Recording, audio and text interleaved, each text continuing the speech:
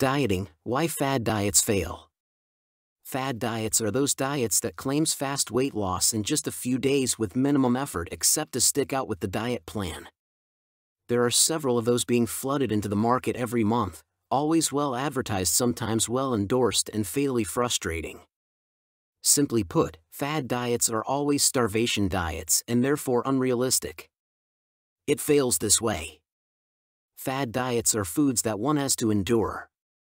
On top of that, a person on a fad diet is told to eat less, and if the fad diet comes with an exercise program, to work more. The only saving value is that it is low on fat and generally low on sodium, but so is water. These, therefore, need preparation. Every preparation, however, tastes unappealing, bordering on unpalatability. Fad diets may sometimes come together with an exercise program. But if one is to observe carefully, initial weight loss happens this way. A body that perspire losses water, and water is heavy. When the dieter checks the weight after the exercise, there is truly a weight loss. But drink water and the body go back to the original weight.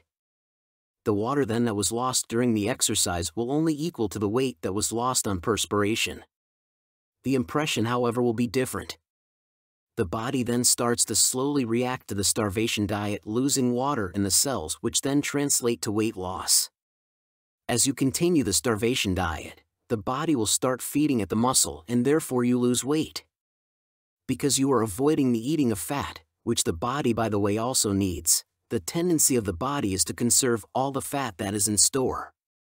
It will go on for a time, say 15 days, depending on your metabolism. Now, when the body has burnt most of the energy in the muscle, the person starts to get weak. The reason for this is that it is already starting to burn the fats that are stored in the body and which the body has tried much to conserve. The irony is that fats do not burn easy.